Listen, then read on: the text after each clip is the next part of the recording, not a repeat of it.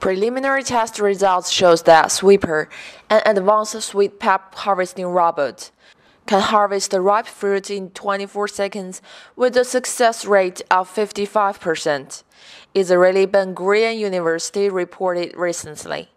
The examination was made by using a commercially available crop modified to mimic the required conditions. When the robot is fully developed, it may enable harvesting 24 hours a day. The robot Sweeper was developed in a consortium including BGU researchers, as well as researchers and companies from Netherlands, Belgium, Sweden, and Israel. The BGU team spearheaded efforts to improve the robot's ability to detect ripe produce using computer vision and has played a role in defining specifications of the robot's hardware and software interfaces. The BGU researchers predict robotic harvesting will revolutionize the economics of the agriculture industry and dramatically reduce food waste.